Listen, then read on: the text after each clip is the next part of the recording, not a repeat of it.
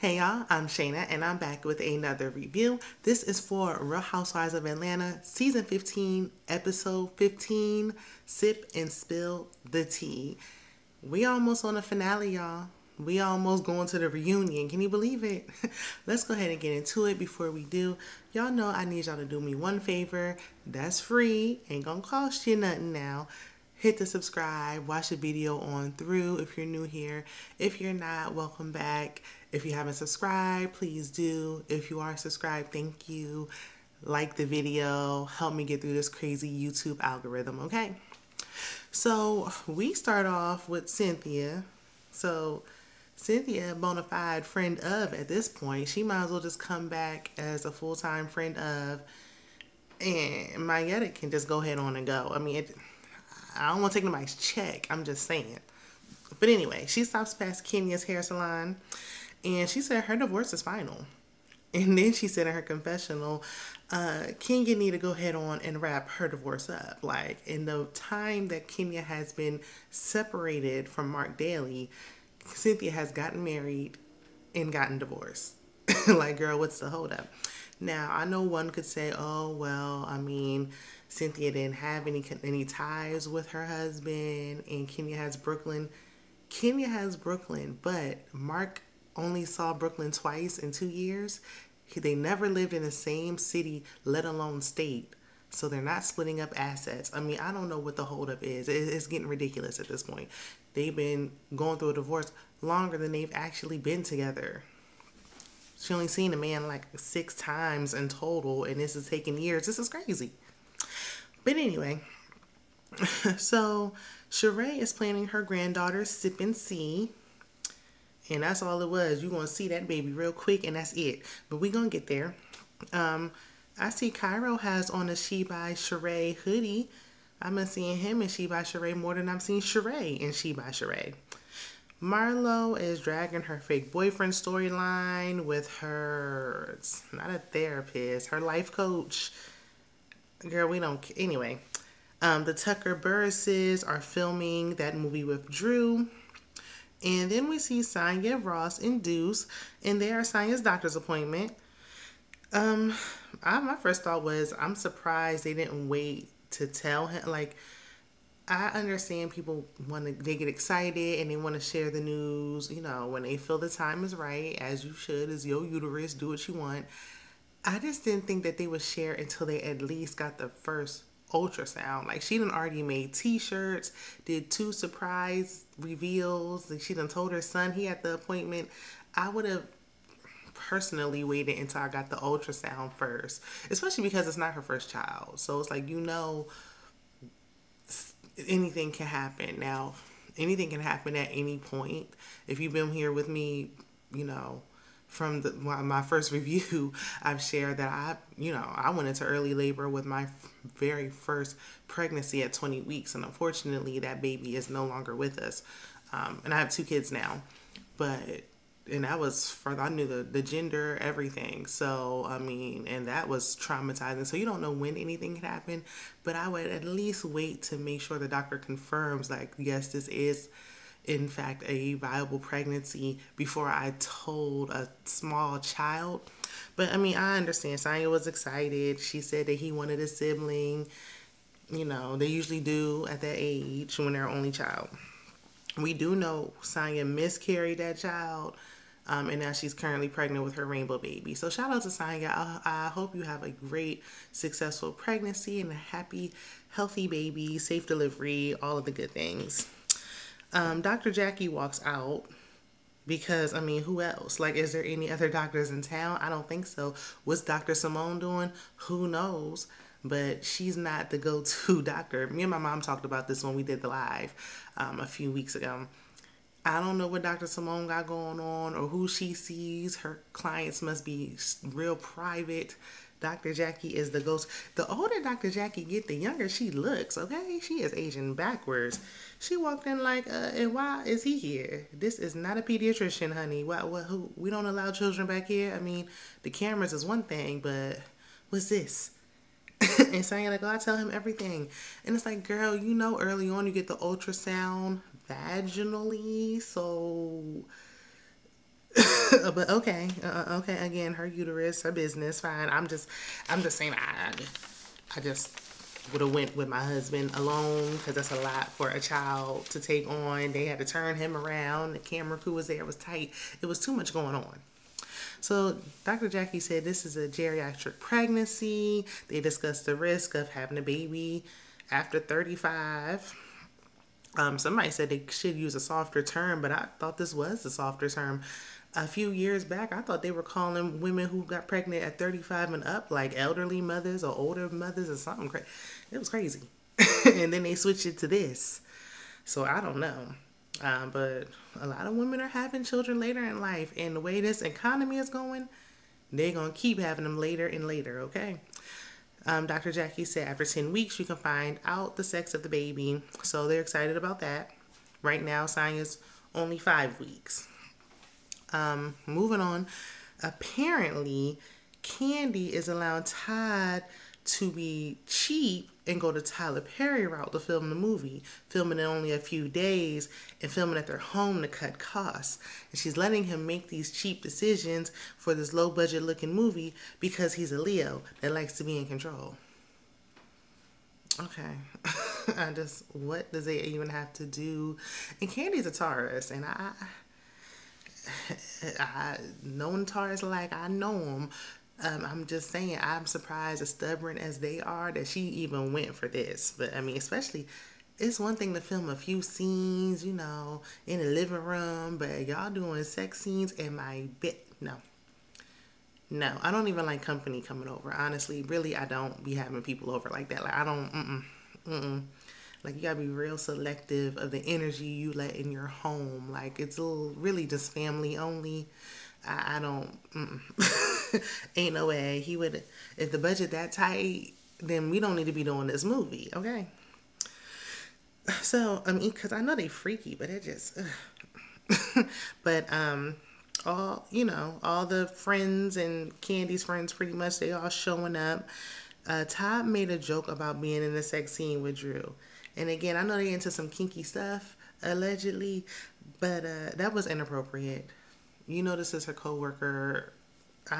Yeah. So Drew is going on and on about the girl on girl scene and how uncomfortable she is. Somebody said, fake it like you do it with Ralph. Fake it the same way you fake it with Ralph. Now, all this discomfort would be believable if she didn't keep saying it over and over and over again. Like, girl, we heard you. Like, you an actress, ain't you? I mean, goodness. Act. So, Drew said she didn't tell Wreck-It with Ralph all the details about the script because, I mean, he liked Tommy and Martin. He ain't got no job. I'm just joking. I don't know if he got a job, but if he do got a job, Drew apparently don't know what that job consists of. So she like, I don't know what you do for a living. You don't need to know all my business. Marietta brings up Courtney, no cousin, just Courtney. And she plays the footage of Courtney saying bish, but we don't know who she's talking about. She was pointing at Sonya. She could have been talking to Sonya. She could have been talking about Drew. The receipts wasn't really giving what they were supposed to give. I mean, either way, Courtney did lie because she said, I never use that word. I never referred to another woman as such. But then we saw that she did. So, girl, you lied. But Marietta, if you're going to bring some receipts, they need to be clear. And Drew, just don't trust Courtney. So we see she buy, she don't pay. With her party planner, she's talking about she don't got no budget. You know, I don't care if it costs thousands of dollars for these balloons. Y'all ain't getting paid no way, allegedly. But Sheree is giving changing faces in these confessionals. Each confessional, her face is just, what is going. So Drew is acting like this is her first role ever because she like, oh, like there's so much going on with the cameras and the lights and the production and this and that. Girl, okay, that's what we expecting. This is a movie. We know it's not just you and the girl in the bed. And bringing up how she uncomfortable again. Girl, we don't care. Marlo is having her foster care event. Seemed like a scene they just threw in there last minute. It didn't flow. It didn't go. I guess they just had to have Marlo in the episode some way, somehow. I think for me, it would have been nice to have this event with foster children who are currently still children and still in the system present day. That way they can see the other side. Because, you know, when you get older, you about to age out, you might feel like I might not get a family or whatever. You know, I haven't been there. I can't relate, so I don't know exactly what the thought process would be. But it'd be nice to see some people who are now adults that are successful, who took that story and you know, did great things with it. But no, it was just a few people there getting awards, which was nice. And then tall Scott Lee arrives. He's not busy saving the world with his cape on, helping people from cars and whatnot today. But for some reason, Marlo was more excited when Sheree showed up for 5 minutes than when her man arrived. I'm like, why are you jumping up and down like you ain't seen Sheree in years? What's happening? So it's time for Sheree's party. Sheree's party featuring Baby Mecca. Sonya's timely per usual, but before a black event, baby, you want to come a little bit late unless you want help set up. If you don't want to help set up, then give it like an hour or so at least. So back on set, Drew is in her trailer complaining about the role and this and that. Girl, you accepted it. You got paid for it. You said you got a nice check. So just hush. That's why Kandi can't be helping these girls out because they don't ever appreciate it. And I mean, I do understand her not being comfortable filming that sex scene in Kandi's bed. Like, that was a little too much for me. But girl, you already signed up. You done did it now. Girl, talking about if it ain't Lifetime or above, I don't want to do. What Lifetime movie has Drew been on? Let me know in the comments. I don't remember seeing her in anything. Somebody just had to point out to me that she was in White Chicks. And she was a friend of like a supporting castmate. Like, she was Marlon Wayans' wife's friend. Like, I don't even know if the girl had a name. Anywho, that's neither here nor there. So Ralph arrives to get his camera time in, and he said he respects his wife as a thespian. Ralph is her biggest hater. When I probably say at least once a review, Drew been sleeping with the enemy, child, I mean it. He claims that, you know, he wants to watch. But I think he would get jealous. I think if he watched, he wouldn't be watching and getting turned on and wanting to join. No, he would be jealous of what she got going on. Drew wants him to leave because he's making her uncomfortable because he knows she doesn't like to talk about that stuff, especially on camera. So back to the party. All the ladies arrive. It's like weird how they split it up. They should have just did straight movie scenes and then the party because it's 2 different days and y'all going back and forth. I don't know. Anyway, at the party, all the ladies arrive. Marlo aside because she went to her funeral, so she won't be there. So Kenya arrives with her homegirl, who don't hardly say nothing yet again. Miss Man. Everybody got the memo. I know you a +1, but everybody understood the assignment and wore nude. And then you wore baby blue. It's a baby girl, and you have on blue. Like, girl, just go home. I mean, you just wasn't prepared. Like, you trying to shine, like, bright like a diamond, trying to stand out. Like, you're doing too much. But anyway, Bob arrives, and the grandparents take a picture together, alone. And Bob tries to cop a feel, and honey, wrong road. He did ask Sheree, he said, can I touch you? And she said, it depends on where.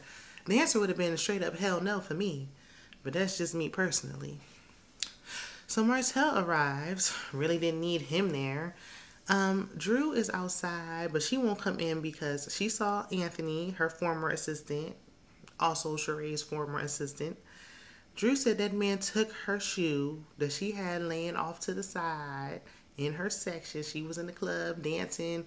She had her bare, dirty feet out, and she had her shoes off to the side in the VIP section. He took a shoe and threw it at her. Child, I don't see it for him. So a couple hours pass, and Sheree finally comes out with no baby. And then Sheree claims unemployed Anthony hooked her and Martell up. I don't think I believe that. I'm trying to figure out, like, how that even would make sense. Now, she would have just said, Carlos King hooked me and Martell up. Then fine. Like, okay, that's what we thought. But Anthony? I hope she remembers this lie. Allegedly. So Kandi tells Sheree Drew didn't feel comfortable coming in because their former assistant was there. Anthony said, ain't nobody worried about Drew's white ass. Get him off my screen, please. Y'all gonna leave Drew alone. Like, stop acting like she really got a wide back. She really don't. So he started getting sassy, waving his fingers, talking about the only issue I have with Drew is that her marriage is failing and that she's has an unsuccessful acting career. I'm like, girl, anyway. And Kandi was like, okay, but did you throw a shoe at her? Is all I want to know. So Anthony claims he hit Drew with his shoe because she hit him with her bag first. Something ain't adding up. The math ain't math, and I don't know who lying because we know Drew do like to lie. But because like, why would he come out of thin air and hit you with a shoe? If somebody was there and they can please clear up the air, that would be great. Either way, I don't think it's appropriate for no man to be throwing those shoes at no woman. I just don't like that. I don't care what you got going on. Everyone should keep their hands to themselves. However, he really don't like women because he even said, oh, I love women. It seemed like you don't. I don't know. It kind of seemed like you really just do not. But okay. Well, it seemed like he don't like Drew. He's talking about she owed him a check. Like, okay, but throwing a shoe is not going to get you paid, honey. Do what the other girl did who lost that court case. Take her to court and try to get the money back. So, Kenya goes out of her way. Marcel says hi. He was like, hello. Like, hi. Just being cordial and trying to move on with his night. He's getting his camera time in. Drama free for a change, unlike over there in Huntsville. And she wanted to speak to him. And he like, no, I really don't. I'd rather not. Not really. Please, no. And she's like, no, I insist. Like, let me talk to you. Like, girl, why? Nothing got accomplished. She claims she got loud with him. She got buck with him because he was raising his voice at her. And per usual, she didn't have a man with her, like always. And I was actually with Sheree on this one. Like, girl, you never have a man with you. So, I mean, and what else is new? Listen, what happened to that friend, that guy she used to be bringing around back in the day, like pre-Brooklyn? Where's he at? Is he around? Bring him back around so you have somebody so you can stop trying to match these men's energy. Why you always getting into it? What's going on? Now, Martell was getting quite sassy and his friend girl should have been checking that, but I don't know. It was just too much. Like, stay away from each other like Martell was trying to do. So, Sheree shades Kenya because in the confessional about her being manless because she's really not her friend, and that's on that. Martell apologized, and she was like, okay, well, now I can, go on with my night. And he's like, don't you think you owe me an apology? And she's like, I mean, I apologize if you felt away, but really, no, I don't think I owe you anything. I'd rather her do that than give a fake apology, but I wish the whole thing just didn't even happen. It really just didn't do it, it didn't change anything. Like, she's talking about she protective over Sheree for what? Sheree ain't protective over you.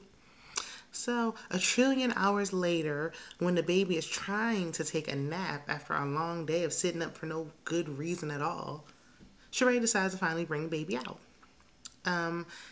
If I was Baby Mecca's mama, I would be tired of her using my child as a prop. But anyway, that's a good baby. She was nice and quiet for the most part. Had such a long day. All them people all around this young infant. I wouldn't have felt comfortable having all the people around my baby till she was at least a year. But it ain't about me, what I think. So, during family photos, everyone's trying to figure out who is this random woman that's standing in front of Bob that looks exactly like him. Is it his woman? Is it his friend? Is it his cousin? Who is his daughter that we never even heard about? And she about 30. What's going on? So Sheree tells Bob, introduce me to Candace. Well, how you know her name if you ain't never heard? Because she's like, I don't know who that is. I ain't never seen this woman a day in my life. I don't know this lady. Never seen her, heard of her, met her, nothing. So Sheree is insisting she don't know her. Y'all let me know. I don't really believe it. I think everybody was going along for the sake of the story to try to, end the episode off with some kind of bang. Let me know what y'all are thinking. It ain't making sense to me. It's too many missing pieces. But the daughter seems to know Sheree's kids, so I really find it hard to believe that this girl be around your kids and they never said anything ever. Because if it was my mama, I would have surely told. Never. Especially now she grown, y'all divorced. Like, why not? Like, I don't know. It's just odd. So Kenya says she met Bob first years ago when he was cheating on Sheree with her friend, but they didn't know he was married. I bet y'all didn't know. And if y'all did know, would that matter? Like, would it really have made a difference? More importantly, why is Martell in the family photos? Like, why is he there? Now you got to try to crop him out, and it's the whole thing. Like, just he just shouldn't have been there. So Bob is talking to the ladies, and they're asking him about his daughter that Sheree never knew about. He said he and Sheree were on a need-to-know basis back then. I don't understand it, because if you told her you had 2 kids, why wouldn't you tell her about a third? Why would you keep her a secret? Furthermore, y'all got married and had 2 more kids, been married for years, got divorced. At no point until now you're having a grandchild, you decided to just show up with her and you weren't even going to introduce her?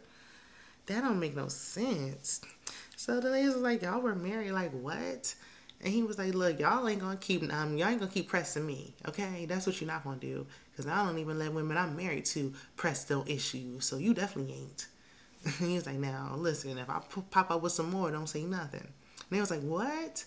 He claims he was just joking, but I never seen it for Bob. And Sheree was like, look, he was a dog back then and he a dog now. He wasn't nothing then, he ain't nothing now. But it was just too casual, like, okay, well, nice to meet you, girl, bye. Like, no. Who do you have in my house? This is her house. Child, I don't know. Y'all let me know. Next week is the finale. Meet me back here so we can discuss. Let me know what y'all thought about this episode. Be sure to subscribe. We almost to 1K, okay? And I'll see you in the next one. Bye.